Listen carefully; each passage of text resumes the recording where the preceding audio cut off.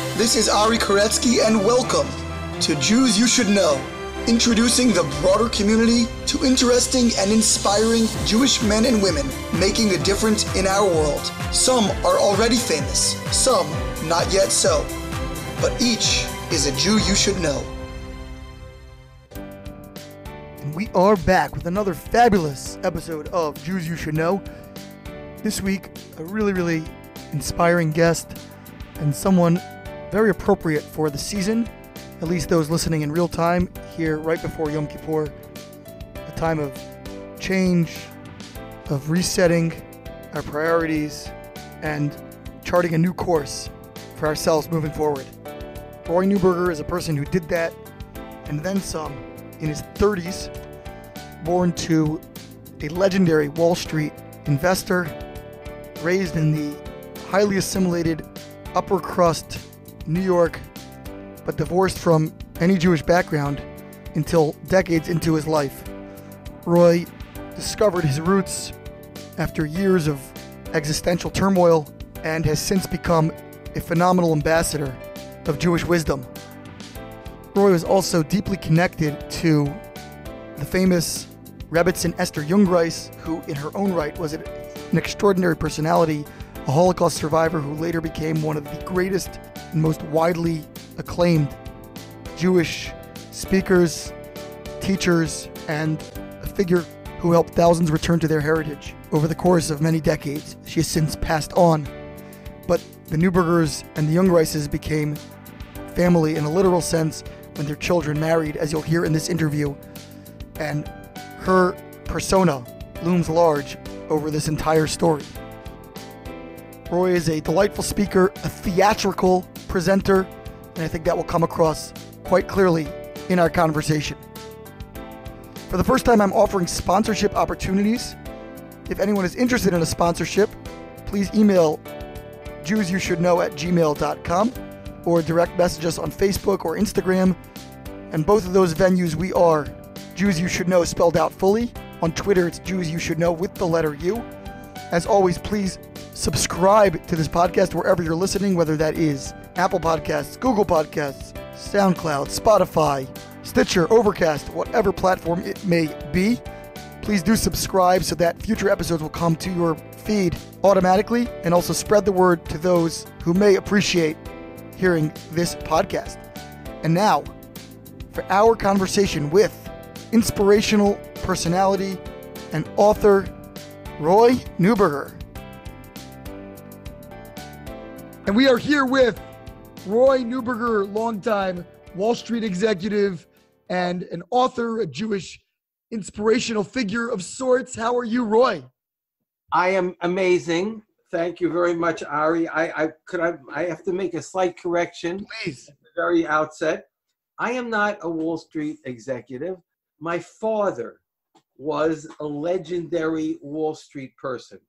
And he had, this will give you some idea of my background, the same first name as I have in English, Roy. He was Roy R. Neuberger. I'm Roy S. Neuberger. The middle initial tells a big story, by the way. But he was a Wall Street executive. I tried to be a Wall Street legend a few years ago, and I found out, no way, I don't have the genes. But, you know, that's a story in itself. But anyway, that's my father, not me. Okay, well, then let's take it from the top. Tell us a little bit about that early background, the S initial, and your father and where you're from. Okay, so it started, I want to tell you that I had the privilege so far of writing 4 books, having 4 books published. The first one is an autobiography, and maybe we'll get to it. With God's help, a 5th book is coming out next spring after Pesach. But the first book is called From Central Park to Sinai, How I Found My Jewish Soul. And that really describes where I grew up. Actually, my wife says I never grew up, and which, of course, my wife is always right. And but I'm trying. I'm working on it. Anyway, so what does Central Park mean? That means Manhattan. New York, USA. I grew up on the Upper East Side of Manhattan, which is a ritzy area. When I grew up, when I was a kid, and it was a little while ago, it was filled with Jews, very successful Jews in the material sense, but Jews in general who had rebelled against their past, and that was my upbringing. German assimilated Jews on the Upper East Side of New York, on Fifth Avenue. That's where I grew up, a very ritzy address. And I grew up to Jewish parents and no Jewishness at all. I mean, every Jewish boy has a bris, right? Every Jewish boy has a bar mitzvah, right? No bris, no bar mitzvah. I mean, it came later, but zero. My favorite day of the year was December 25th. We tried to be Americans, and we were embarrassed to be Jews. And I grew up in this rarefied atmosphere. I mean, among thousands of other kids who grew up the same way, Jewish kids. And I went to a very elite private schools, and I had a wonderful family. Which schools, by the way, did you go to? That's a whole story. We can spend a half hour on it. The ethical culture schools. Okay, let me tell you a little about this because it's a story. Ethical culture, the Ethical Culture Society was founded in around 1875 by a German Jew named Felix Adler. You're shaking your head. You've heard this? But I get the type. Yeah, you get it. You get it. This was really the unspoken reason for the founding of this Ethical Culture Society was really to try and schlep Jews away from Torah. It was part of this vast catastrophe called assimilation that began in Germany. Felix Adler, the founder of the Ethical Culture Society, was born in Germany. His father became the rabbi, I believe, of Temple Emmanuel, the premier Reform congregation on the Upper East Side of New York, which still stands today. But for the son, that was too much. That was still too much Jewishness, and he founded this society, which really focused on ethics. They called it ethics. Humanism. Humanism, exactly. And you found out it meant nothing. No ethics, no humanism, no nothing. It was total emptiness. But when we were involved in it, my parents were involved in the Ethical Culture Society, very illustrious, wealthy families. It was a powerful movement then. They founded a school called the Ethical Culture Schools. My mother attended the Ethical Culture Schools. My father attended. And these were classy, high-level schools. One of the graduates of the Ethical Culture Society was J. Robert Oppenheimer, the founder of the creator of the atomic bomb, the head of the Manhattan Project during the Second World War. Brilliant, assimilated. It turns out, actually, believe it or not, he wasn't even Jewish. But in general, brilliant, assimilated, wealthy Jews. And that's how I grew up. This is a very special family. My parents, very idealistic, very moral people, civic-minded, 3 children, and I was the middle child. And the only thing is, I had a very sensitive neshama, sensitive soul, and I have this personality trait, which is, I can't lie to myself. I try sometimes, but I can't do it. It doesn't work. And I could not convince myself that I was happy. And I wasn't happy. I was miserable.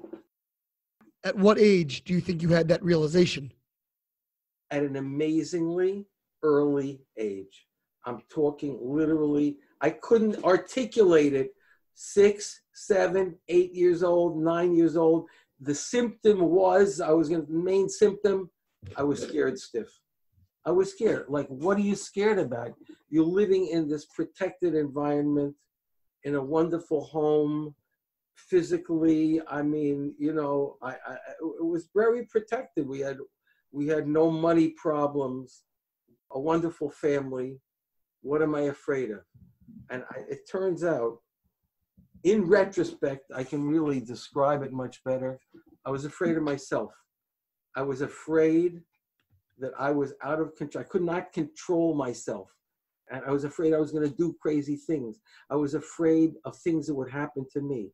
It was all maybe irrational, whatever it is, but it was so overpowering that I could not get it out of my mind. I felt like my whole life is out of control. I couldn't breathe. I'm a young kid. What do you do?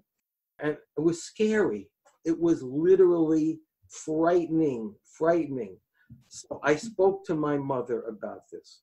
I want to tell you a little about my father. Let's get that middle initial in. My father's middle name was Roy R. Neuberger, Roy Rothschild Neuberger. Later on, we found out he's a descendant of the famous Rothschild family. And my father was a genius in business. I don't use the word lightly. He was literally a genius in business. He began in Wall Street at the age of 26 in 1929, 6 months before the market crashed. Huh. And it's amazing. I read a book by Winston Churchill who describes he was in New York when the market crashed in September 1929. He was looking outside his hotel window and he saw bodies falling outside his window. People killed themselves in this crash. They lost everything in one day. My father was this genius, 26 years old. He saw it coming. He knew what to do. The technical terms are he hedged, he sold short. He just knew how to do it. And he became immediately successful on Wall Street to the point that today he passed away at the age of 107. 107? 107 and a half, sharp till the end. What year? When was that? 2010. Goodness. Was incredible person, but he immediately became a success in Wall Street, and that's a whole story in itself, which I could go into later because it's relevant. But let's stop there for my father. My mother, her middle initial was S, which I inherited.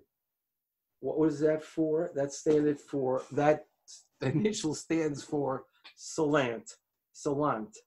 My grandfather told me we come from a famous rabbi, Israel Salanter, who was one of the greatest rabbis of the 19th century and who founded the Musar movement. And my mother, just the way my father had the Rothschild personality genes, my mother had the Salant genes. So she was this assimilated Jew in New York City in the early 20th century, mid 20th century, but she was a Salanter. She had this ethical personality, this Jewish ethical personality, and she was amazing. She never stopped working on herself. She was never good enough in her own eyes. She was kind to everybody. She had no airs. As they say in Yiddish, she had no shtick. She was an amazing person. So she was a very spiritual person, and she could understand my spiritual anguish. So at that early age, I started looking, how can I deal with my life? Like, how do I get out of this prison of fear that I'm living in? This aimlessness, this rootlessness. I'm spinning through spiritual space and I have no anchor. Believe me, it was a very difficult childhood.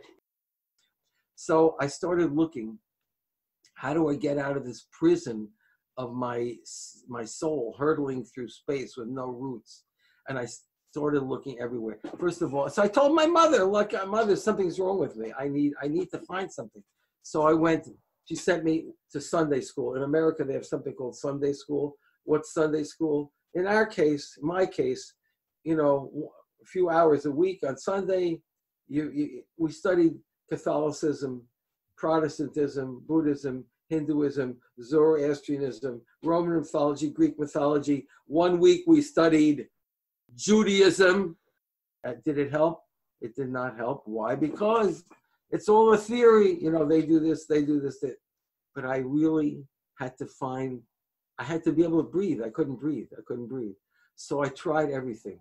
I'll give you a quick tour of some of the places that I thought maybe the world's greatest authors, Shakespeare, Homer, Chaucer, maybe that's the answer. These guys were geniuses, world-class geniuses. Fine. So, you know, you study Hamlet, right? Shakespeare, a genius. He was a genius. This Jewish kid, Hamlet, I mean, it's brilliant, but can you live from Hamlet? Forget about it. Doesn't work. No good. I thought maybe, I'll go out. Nature. That's the answer. Nature. I mean, society is so corrupt. You know, you go out, you start hiking, you see a tree. Oh, it's so beautiful. I feel better already. You see a mountain. Beautiful. So I got into nature very much. I'm not going to go through the whole story because that's all. Everything has a story, but I hiked all around, you name it, everywhere, east, west, north, south, but it didn't work. It didn't work. I mean, it wasn't enough. High school, I'm going to make a statement here. This is not a political statement. In high school, it was a time of the beginning of the civil rights movement. Dr. Martin Luther King Jr., and we would picket, demonstrate outside stores that were accused of racial discrimination. This is not a social statement or a political statement, but this Jewish kid, he's demonstrating outside Woolworths, and it didn't fill up my soul. It just wasn't enough. At college, it was the Vietnam War. We were in the peace movement, and we thought we're going to fix the world, bring peace to the world. And again, I'm not saying right or wrong. I'm making no political statement. All I'm saying is this Jewish kid, it didn't fill up the emptiness inside. I had to keep looking. This is only a sampling of the thousands of things that I tried. So I'm in high school in this very ritzy, elite private school, which is part of the ethical culture schools. It's called Fieldston School, which is the high school of the ethical culture schools in a very ritzy neighborhood in Riverdale, New York. And something unbelievable happened. So what happened? I mean, of course, I didn't believe in God. I mean, that's the biggest joke in the world. Like, you give me a break, God. I mean, but what happened is, which happens really to so many of us, Hashem, God, believes in us. We may not believe in him, but he believes in us. I'm in high school, and because I'm such a nutcase, that's what I thought, I'm afraid to talk to girls. And this girl came to the Fieldston School. Her name was Linda Valenci. I want to tell you, Linda Valenci was Miss Universe. And I'm not exaggerating. I could bring proofs to this. Whole school stopped when she arrived. Linda Valenci was, Miss Universe. I'm never in a million years going to talk to Linda Valenci because I'm this nutcase and I'm afraid to talk. I mean, what can I do? But, God runs the universe. You get the biggest surprises in life. So there's an amazing story in the Torah about Bilam, the non-Jewish prophet, who hated the Jews. He tried to curse the Jews. And Bilam had a donkey. And Bilam's donkey could talk. It turned out Bilam's donkey really was smarter than Bilam in the long run. And if Bilam had listened to his donkey, he would have been better off. Anyway, I mean, the Torah tells us that donkeys can talk. And it happens once in the history of the world. So one day, I'm at a track meet at the Fieldston School, and I look around to my right, and I'm sitting next to Linda Valenci. I mean, I froze. I became a block of ice. I turned to stone, like, what am I gonna do? What am I gonna do?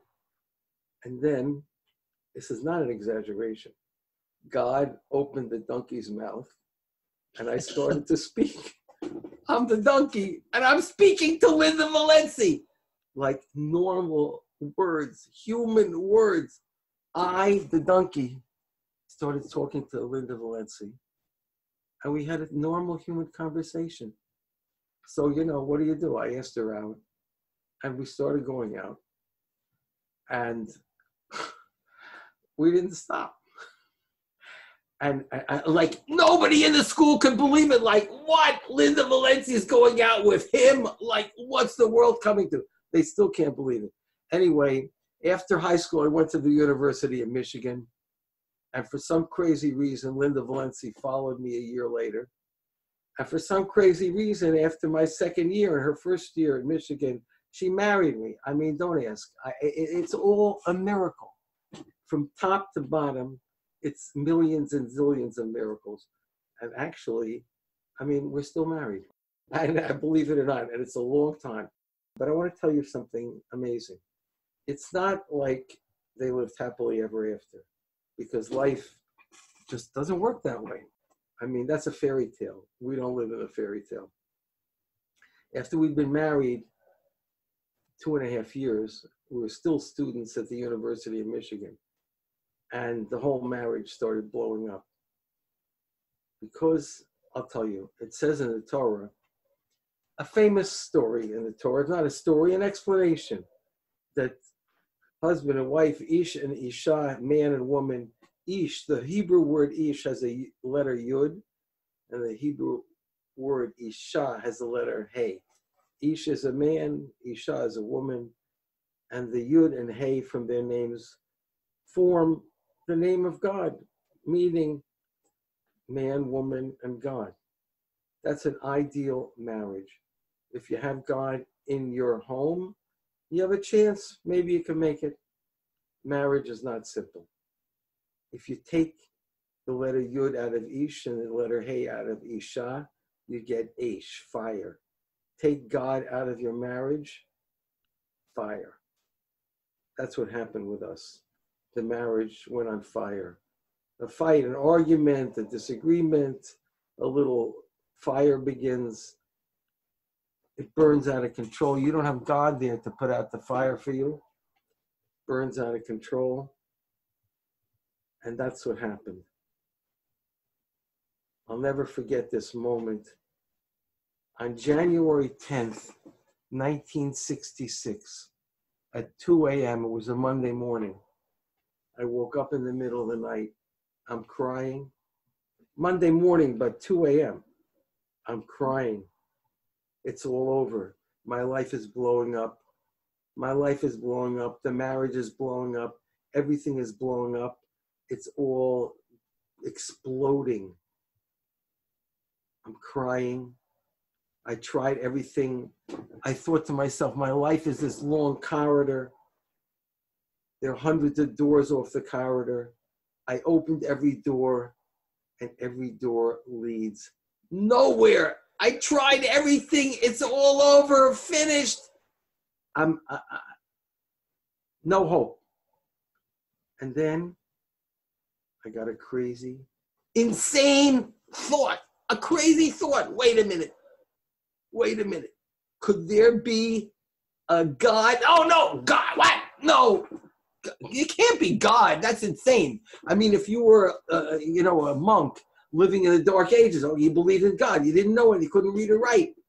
Me, I'm the sophisticated university student, University of Michigan. I should believe in God? That's insane. And then I realized, if your life is falling apart, you need God. God, help me. If you're there, help me.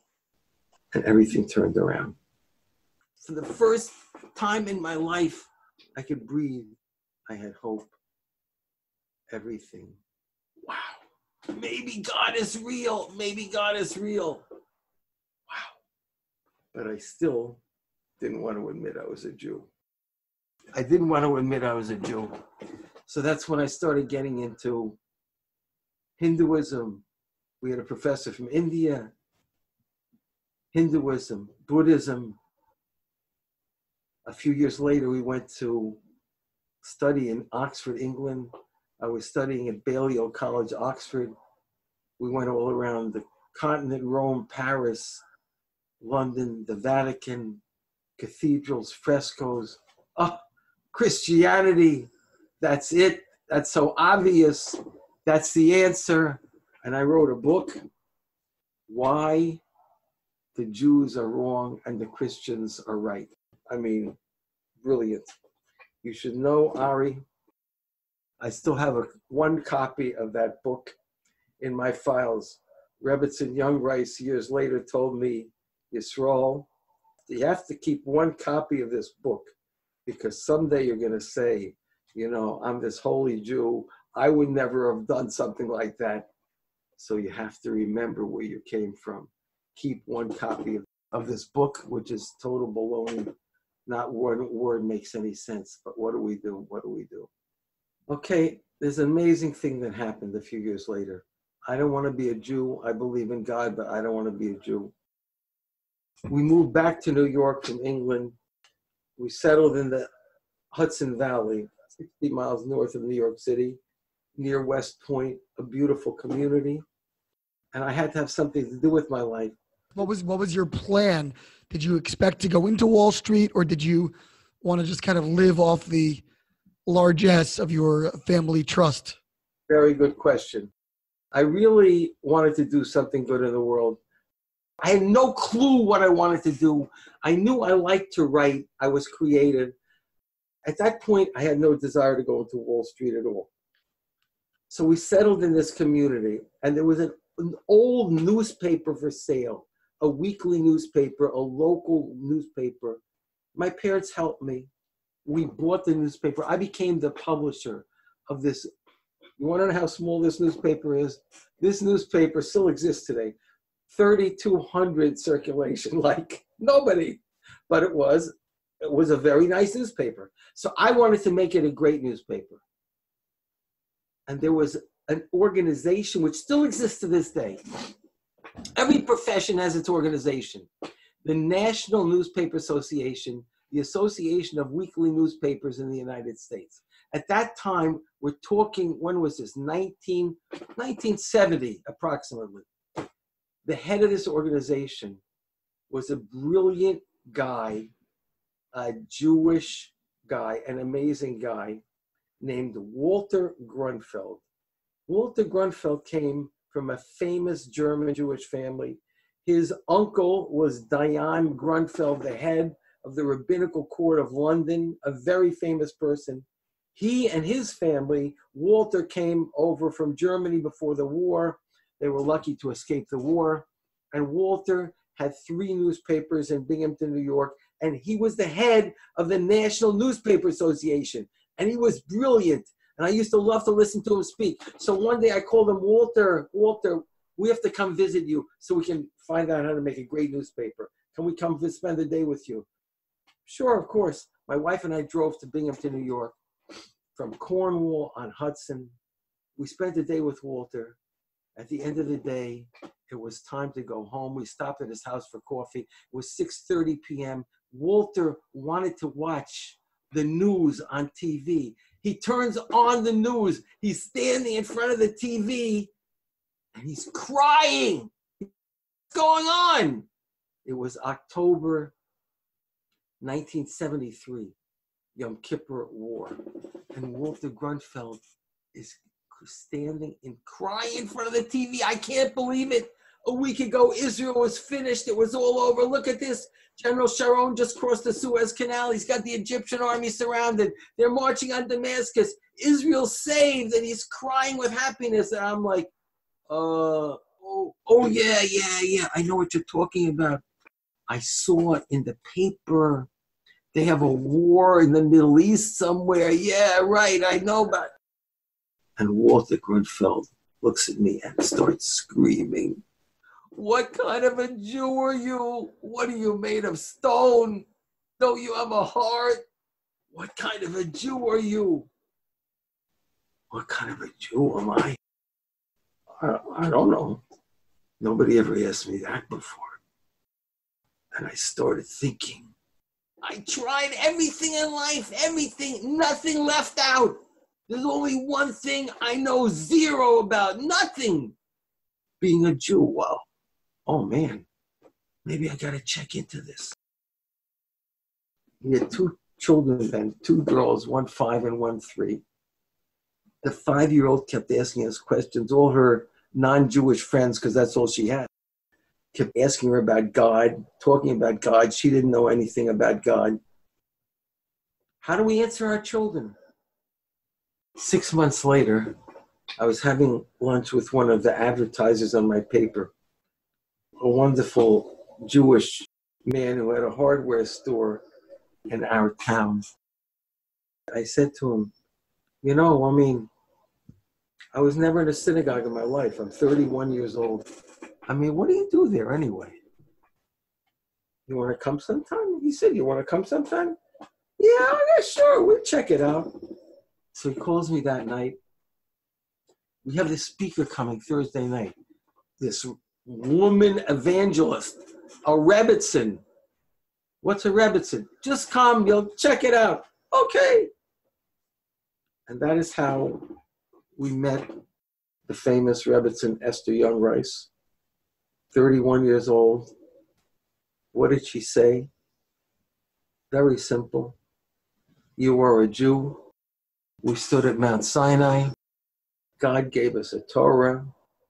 We're descended from kings and prophets. We gave morality to the world. Do not kill, do not steal. We taught the world there's a God. Whoa.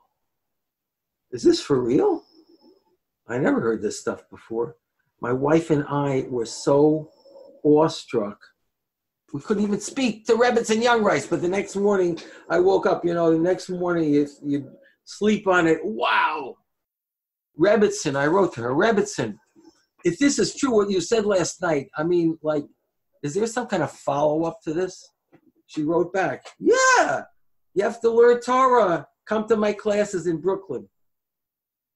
This was the beginning of her movement in 1974. We started driving to Brooklyn. After the Yom Kippur War, you couldn't get gas. It was rationed. Just a little each week, every other day. And besides that, Tuesday night when she gave the classes, that was the night I put my newspaper to bed. I had to spend the whole night putting my newspaper together. Forget about it. Gas, newspaper. We got to live. We have to find out what this is all about. We started driving every Tuesday night to Brooklyn, to her classes. These classes became, our whole week revolved around them. And then Rebbetzin Jungreis got a call from Israel, from the Israel Defense Forces, the army. Rebbetzin, we want you to come and speak to the soldiers. First she said, no, I can't. Somebody told her, you talk to the soldiers about Hashem, about God, they're going to throw tomatoes at you. But the army kept calling, Rebbetzin, please come. Okay. She finally agreed. And she took a small group. We never wanted to go to Israel. We thought the Jews stole it from the Arabs. But all of a sudden we were learning Torah. We found out, that's our land. God gave it to us. All of a sudden we wanted to go to Israel. So we signed up to go with the Rebbetzin. This was the spring of 1974. We get on the plane, El Al. It's midnight. We're wiped out. We go to sleep. At 4 a.m, it's getting light outside the plane. And these guys are getting up and they're putting boxes on their heads. Oh, man. Talis and tefillin.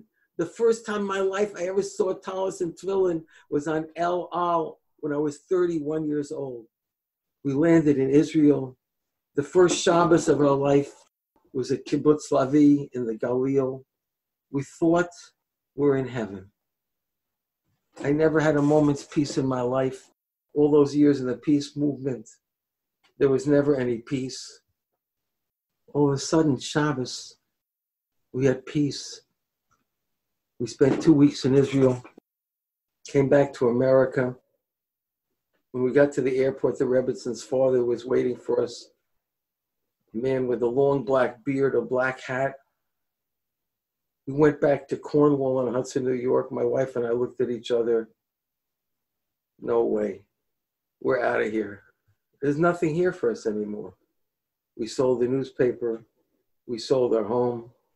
We moved in to Rebbetzin Jungreis' neighborhood in Long Island, where her husband was the rabbi, North Woodmere, New York, 2 weeks before Rosh Hashanah. And a whole new life began. Instead of going to the Catholic school in Neuberger, New York, our 5-year-old daughter was enrolled in Torah Academy for Girls in Far Rockaway, New York. And everything began. We were in nursery school at the age of 30 and 31. We had to learn Aleph Beis like little kids. I had to have a bris. I had to have a bar mitzvah. I had to learn like a little kid. But that's how it began. What did you decide you were going to do at that point professionally? And how did your parents react to all this? Two big questions. Professionally, right away, I stayed in the newspaper business. I was lucky enough. I sold our newspaper. I became an editor at a major New York newspaper, the Long Island Press, until that paper went out of business. Then I did many other things in my life. I became the principal of the Jungreis Yeshiva in Brooklyn, after the English principal, the general studies principal, the administrator. Then I did go into Wall Street for 10 years, and I found out I am no man. I am not my father. I was no good at Wall Street. And when I finally got out of Wall Street in the year 2000, what am I going to do with my life? And that's when I said, you know what? Let me try writing this book I always wanted to write. And that's when I wrote this book, From Central Park to Sinai, How I Found My Jewish Soul. How did my parents react? Our parents react. First, they thought we were crazy. They thought we were crazy. And we thought we were crazy also, but we did it. We're doing it. And then the more they saw how normal this life is. And then when the grandchildren came, and the grandchildren are so wonderful to them, and so beautiful, and so polite, and they began to have what we call Yiddish Nachas. And we went out of our way. Rebbetzin Jungreis taught us there's a mitzvah, honor your father and mother, kibbud av v'em. So we became closer and closer to our parents. And as time went on, our relationship became closer and closer and closer. I will tell you an amazing story. My mother, who had this very deep Jewish soul, I don't think she was ever herself really happy until we became religious. And she had such happiness from us. When she was in her early 70s, our daughter, her granddaughter, was in seminary in Jerusalem, in Yerushalayim. We decided to visit our daughter for Passover in Jerusalem. So we went, our whole family, and I asked my mother if she wanted to come. And she came with us. Age of, say, 72, my mother had the first Passover of her life in Jerusalem, her first trip to Israel. She toured around Israel with us, and we had an amazing, beautiful time. It was unbelievable. The same thing happened with my wife's parents. My wife's mother, who never kept Shabbos in her life, the last 8 years of her life, she spent every Shabbos with us, my wife's mother.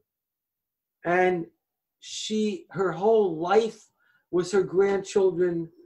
Our parents had happiness through our family. It was unbelievable, amazing. We never pushed. I never told my parents what to do, but they just they loved it, and they saw it's so normal. It's so right. It was incredible. I could go on, but whatever. That's it. Do you feel like your decision made ripples in your father's Wall Street elite enclave? I want to tell you, when you're successful, it's very hard to change your life. My father was surrounded by very successful people. But I want to tell you, they all respect us. And my father himself, his own life was changed dramatically by what happened with us. My parents, as happens in very many families, in American Jewish families, my grandparents were cremated in America by their own choice. My parents were planning to be, in their wills, they had it written they were going to be cremated. But Jewish burial does not, you're not supposed to be cremated if you're a Jew. And I asked my mother, after we became religious, Mother, would you change your will? I asked her. She agreed immediately. She went and changed her will. My father changed his will. My parents had Jewish burial. My wife's parents had Jewish burial. It's unbelievable. On my mother's first yahrzeit, the first anniversary of her death, I went to the cemetery to her grave. I was the only member of my family who went there. And when I left, I said, God, I want to ask you a favor. Mother, I believe, is in the world of truth with you. And I mean, if she is, she had Jewish burial. She's changed her life in so many ways, not because I pushed her, but because she wanted to. God, you think I could get like a little information, what's going on up there with my mother? Like, a little message up from up there. Thank you, God. And I left the cemetery.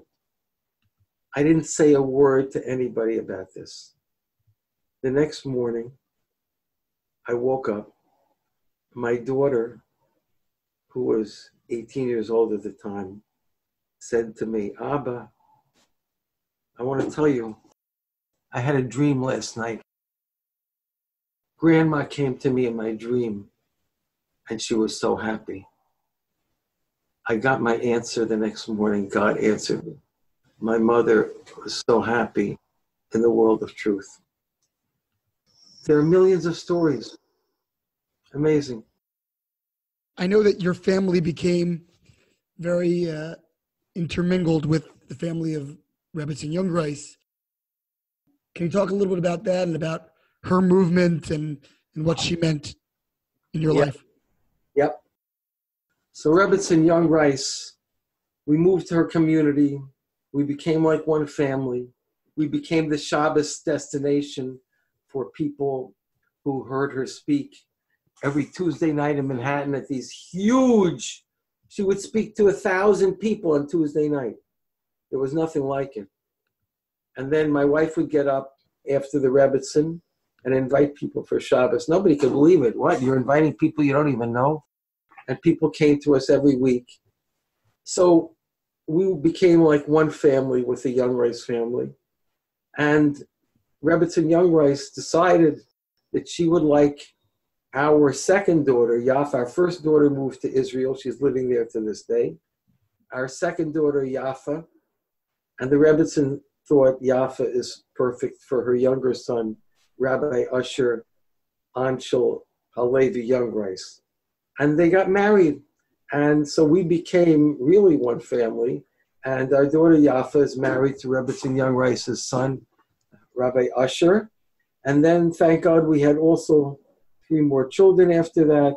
We had Miriam Basia, she's the one who had the dream about my mother, and Aaron Yaakov, our son, and our daughter, Nechama Bracha. So the Rebbetzin was a legend. I mean, her whole life was bringing back Am Yisrael, the Jewish people, to Hashem, to God. Her whole idea in life was to carry on the Jewish greatness of Europe that she grew up with to America and try to transform this spiritual wasteland where so many Jews were getting lost into a place where Jews could come home. When she started her movement, today Jewish outreach movements everywhere you could look. In the 1970s, when she began, there were only a few people. It was courageous to begin this. There was Rabbi Shlomo Carlebach, there was Yeshiva Shayashiv, there was Chabad, there was Or Sameach. If I'm leaving anyone out, please forgive me.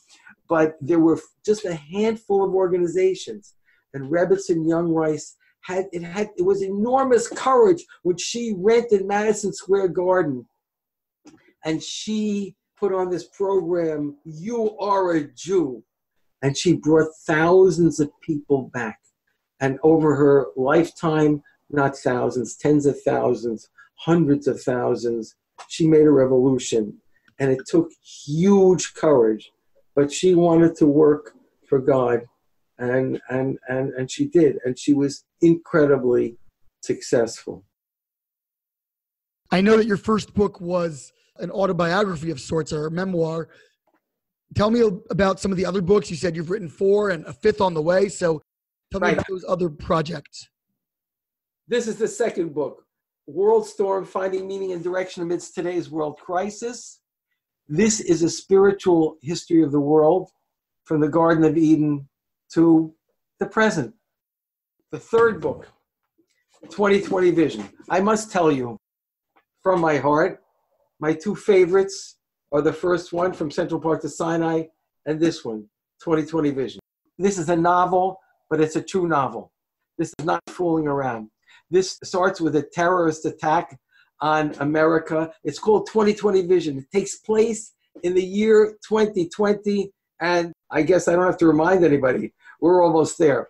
At a massive terrorist attack on America, a group of Jews is trying to escape to a place of safety, and it ends, without going into details, it ends with Shofar Gadol, the great Shofar. It ends with the coming of Mashiach in Jerusalem. It's an amazing story, and it is written in a very realistic way, and it's full of hope because all Jews are filled with hope.